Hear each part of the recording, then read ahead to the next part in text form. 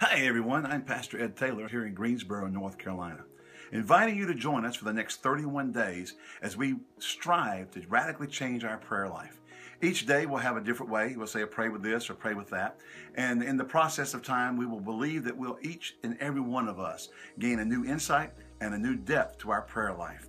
And so I'm inviting you into my home today as I'm going to enter your home for the next 31 days.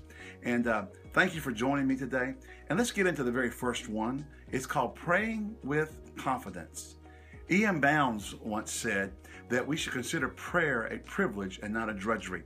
And so when we know that we can come to God and that God will hear us, we can do that with confidence. 1 John chapter 3 says, this is the confidence that we have in him, that we ask anything according to his will, he heareth us.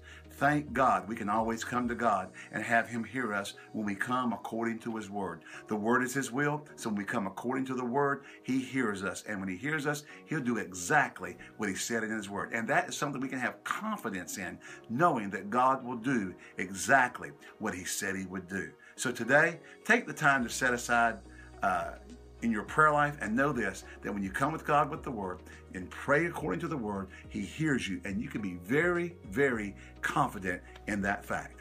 So until we meet again tomorrow, have a blessed day and pray with confidence.